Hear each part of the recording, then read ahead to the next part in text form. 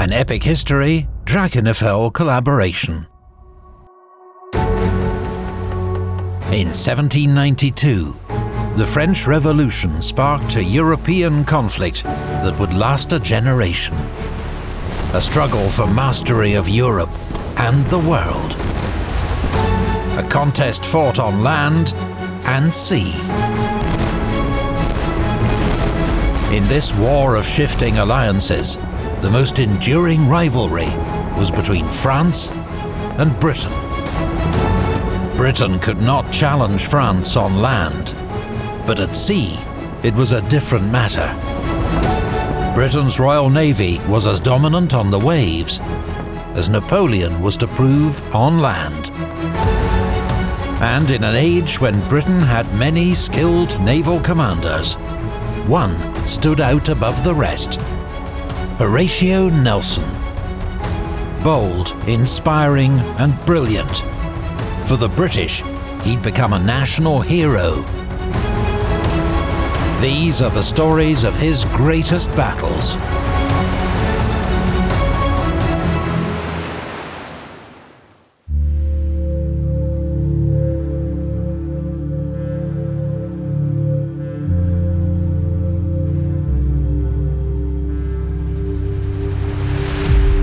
(1797). The Revolutionary War is in its 5th year, and the French Republic dominates on land. It has conquered the Low Countries and northern Italy, and now its armies advance on Austria. At sea, the British Navy rules supreme, having won a series of victories over the French. But a new alliance between France and Spain poses a major threat to British naval power. Ship for ship, the British Navy is superior to any enemy. Its crews are experienced and well led, while the French have lost many naval officers during the Revolution, and the Spanish lack money and training.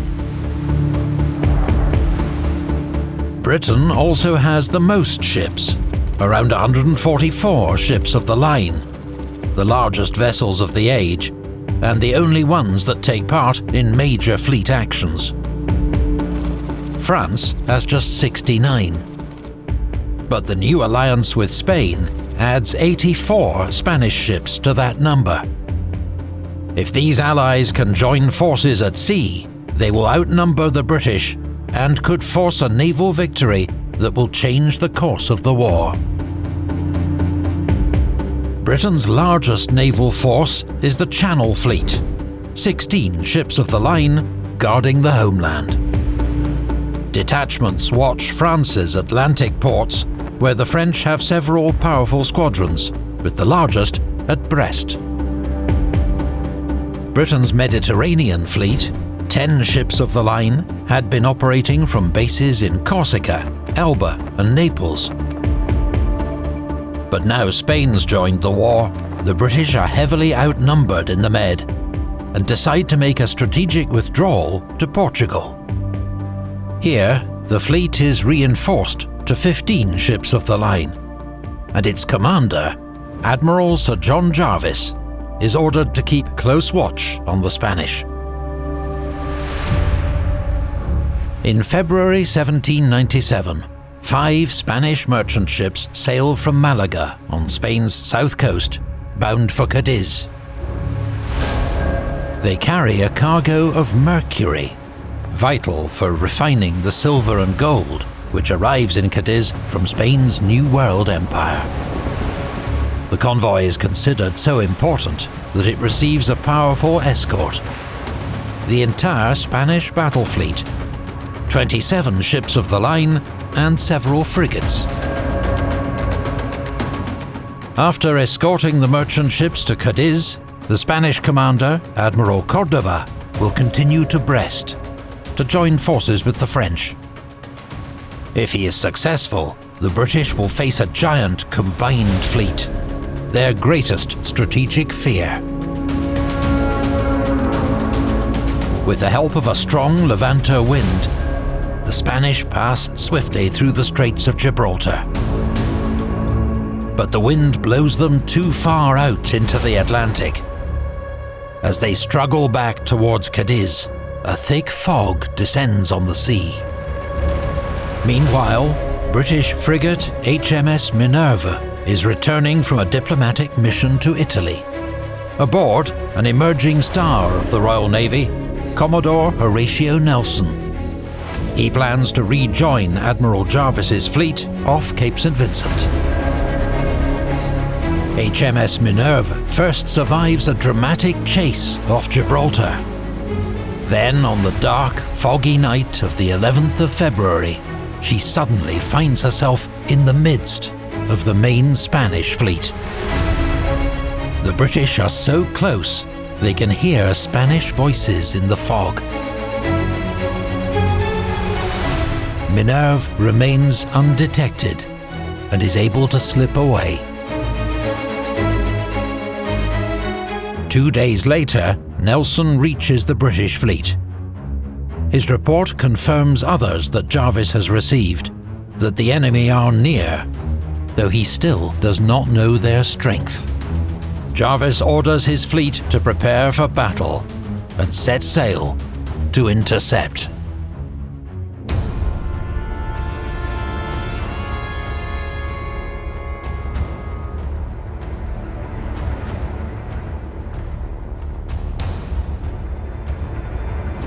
Admiral Sir John Jervis, commander of the Mediterranean Fleet, was from a prosperous middle-class background, but ran away to join the Navy aged 13. Now aged 62, he has 40 years' experience at sea, much of it fighting the French and Spanish. He's faced battle many times, but this will be the first time he's led a major fleet into action. He's fortunate to have several outstanding captains under him, including Collingwood, Troubridge, Saumarez, and Nelson, all of whom will have their own illustrious careers. Jervis's flagship is HMS Victory, an aging but powerful 100-gun ship of the line. The commander of the Spanish fleet is Admiral José de Córdoba y Ramos, a Spanish aristocrat, 65 years old. He'd also gone to sea at 13, and also has a record of long service, including several scientific voyages to the New World. He's only just been appointed commander of the Spanish fleet, on the basis of seniority rather than merit, and has no fewer than 6 other admirals serving under him. Cordova's flagship is the mighty Santísima Trinidad. Carrying 130 guns, she's the most heavily armed warship in the world. Santísima Trinidad leads a powerful fleet of 27 Spanish ships of the line, although 3 of these will miss the battle. 7 are classed as first-rate ships of the line, meaning they carry 100 guns or more. Jervis has just 15 ships of the line, and only 2 of them are first-rates. On paper, the Spanish advantage in firepower is massive, but the number of guns isn't everything. The speed and efficiency with which they're handled can be decisive. Moreover, Cordova's crews are not at full strength, and many of his sailors are inexperienced. Both fleets are accompanied by several frigates and other small ships, which did not usually fight in fleet actions, but were used for scouting and messages.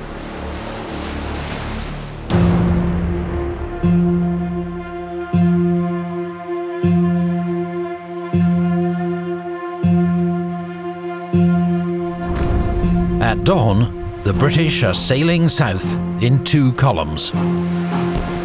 They hear Spanish signal guns in the fog, and know the enemy is close. But while the British fleet sails with purpose, expecting to engage the enemy, the Spanish have become dispersed in their efforts to reach Cadiz. They are now in two groups. A smaller group of 5 ships to the east, led by Admiral Moreno, and the main group to the west, commanded by Admiral Cordova, both heading east-southeast. On their current courses, the British ships are set to pass between them. As the fog lifts, the Spanish fleet comes into view, and Jervis learns for the first time that he is massively outnumbered. Lookouts at the mast tops pass a steady stream of updates down to the deck. 8 Spanish ships sighted. 20 ships sighted. 27 ships sighted. Finally, Jervis snaps. "Enough, sir. The die is cast, and if there are 50 sail, I will go through them." The Spanish have also spotted the British. The larger formation turns north, looking to pass the British going in the opposite direction. The smaller Spanish force turns northwest, attempting to close up with the rest of the fleet. The British may be outnumbered, but if Jervis can get between the two Spanish groups and fight half the enemy at a time, his odds will significantly improve.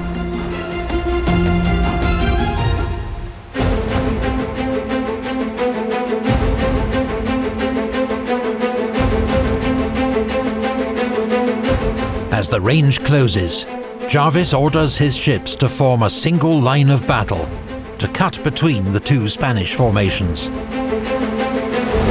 The manoeuvre is carried out rapidly and efficiently, with HMS Culloden taking the lead.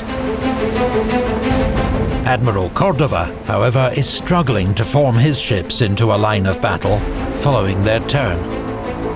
They continue to sail in a ragged group, with ships blocking each other's line of fire.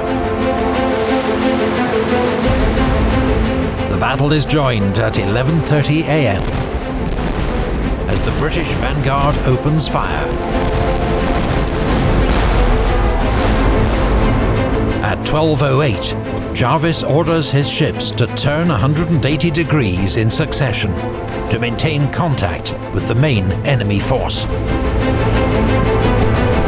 But now, the smaller Spanish force is coming up, threatening to break the British line near the point of its turn. If they can pull off this manoeuvre, they'll split the British fleet, making it vulnerable. Experienced British captains keep in tight formation, denying the Spanish any gap to exploit. But it is a determined attack. HMS Colossus takes heavy sail damage and veers out of control. Her neighbours, Orion and Irresistible, provide covering fire. The Spanish finally receive such a terrible series of broadsides that they abandon their attempt to get through the British line and turn away. For the British, every moment now counts. Admiral Cordova's force is getting away. He plans to slip around the British and rejoin with the rest of his fleet. If the British are to prevent him, someone will have to do something drastic.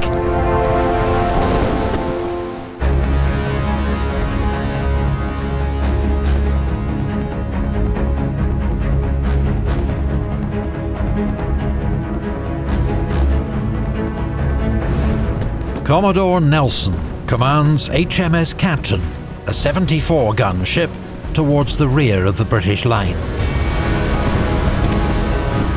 In this age, it was considered crucial to maintain the line of battle for the safe and effective manoeuvring of the fleet.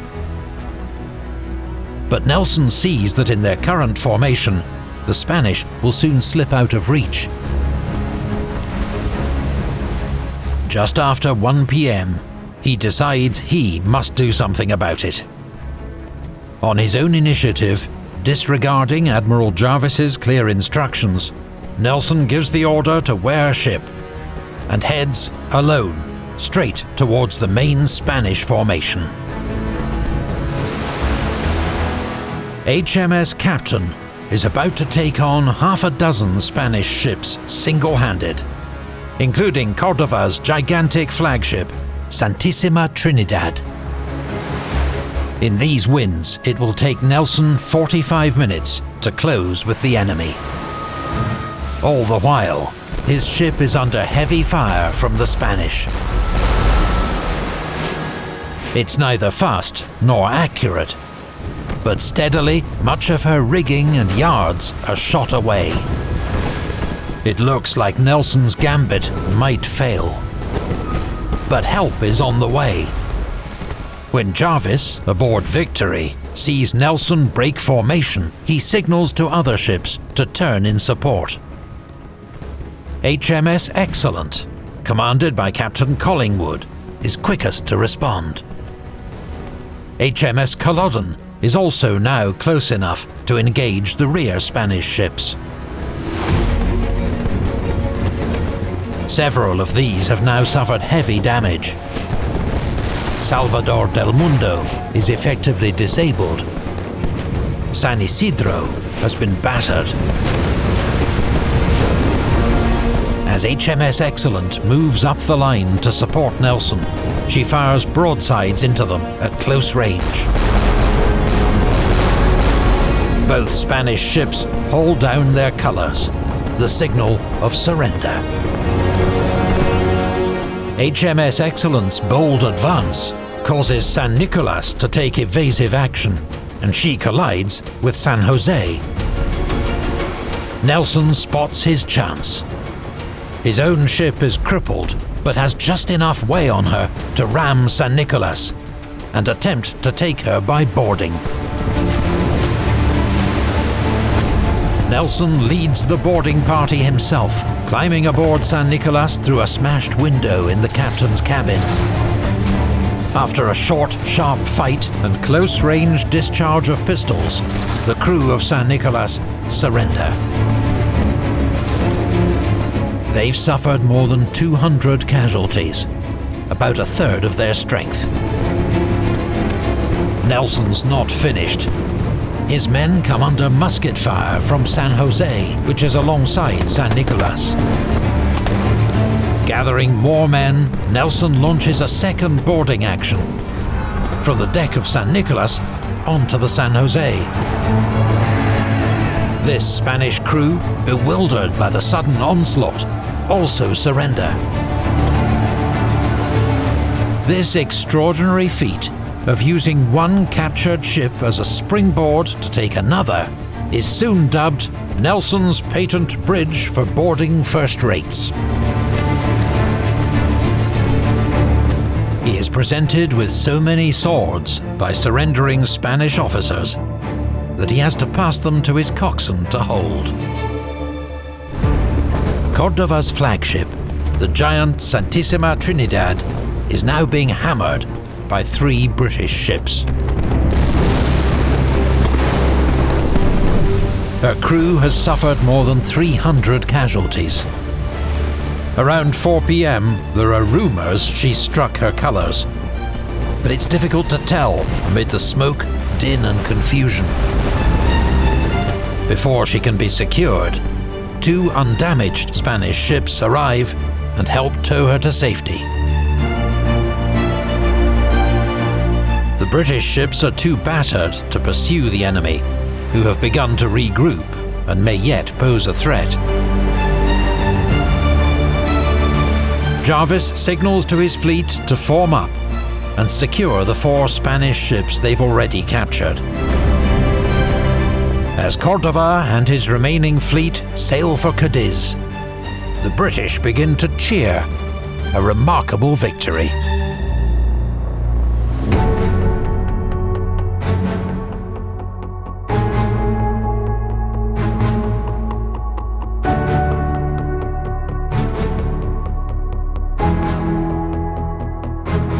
Against the odds, the Battle of Cape St. Vincent ended in a significant British victory. 4 Spanish ships of the line were captured, including 2 first-rates. Around 800 Spanish sailors were killed or wounded, and 3,000 taken prisoner. British losses were just 73 dead and 227 wounded. Nelson's brilliant success meant his disregard for orders was overlooked. Instead, he was knighted, becoming a Knight Companion of the Order of the Bath. Admiral Sir John Jervis was made the Earl of St. Vincent and received a generous pension and other honours.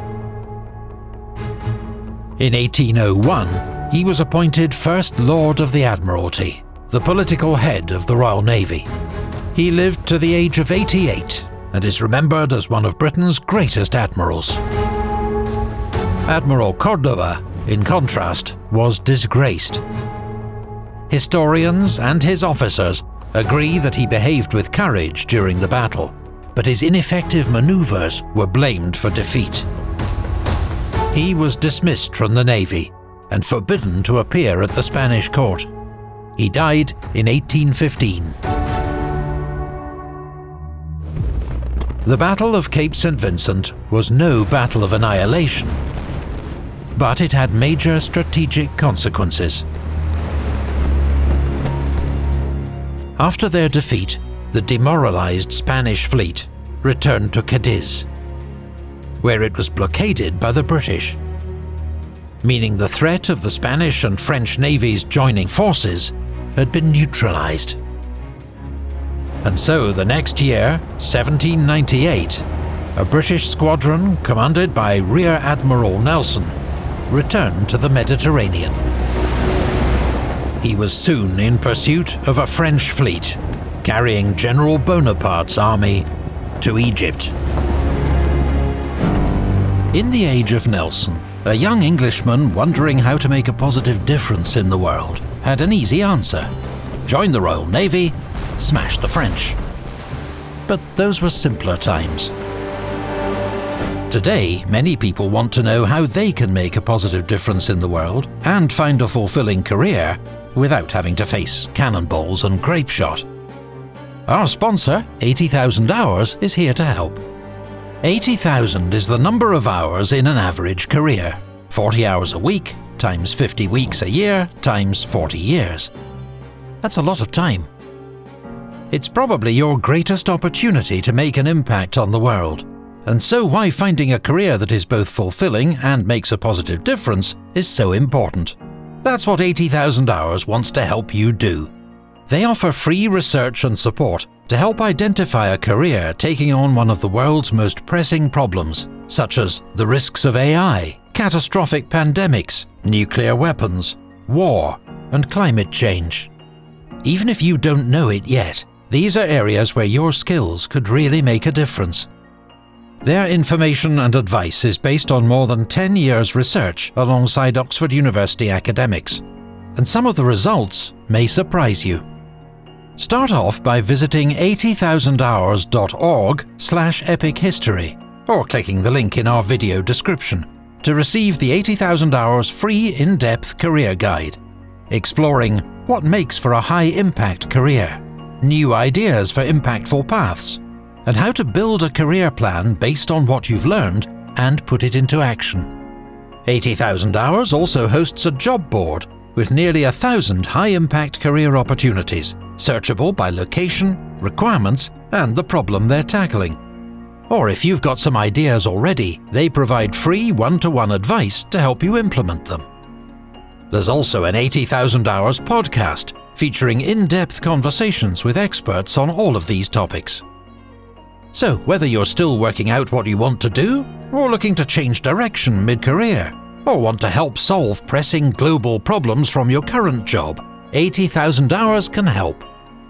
And a reminder, 80,000 Hours is a non-profit, which means all their advice and services are completely free. To start planning a career that is meaningful, fulfilling, and helps solve one of the world's most pressing problems, sign up now at 80,000hours.org/epichistory. Big thanks to Drakenifel for expert research and advice throughout our series on Nelson's battles. For anyone with an interest in naval history, his own YouTube channel is essential viewing, packed with profiles of historic warships and expert discussion of naval technology and operations. Thank you to Royal Museums Greenwich for kind permission to use a selection of their images in this video. Royal Museums Greenwich comprises London's most famous maritime attractions, including the clipper ship Cutty Sark, and Britain's National Maritime Museum, where you can find many fascinating objects, including uniforms and personal items that belonged to Nelson himself. We highly recommend a visit if you're ever in London. Thanks as always to the Patreon supporters who helped to make this channel possible. From builders such as Repsaj, Roberto Shanneman and Dustin Smith, to citizens like Erwin Chong, Marley B and Alessandro Basile, and heroes like Michael Smith. Join their ranks by joining us on Patreon, where you'll get early ad-free access to new videos, exclusive updates, and votes on future video topics.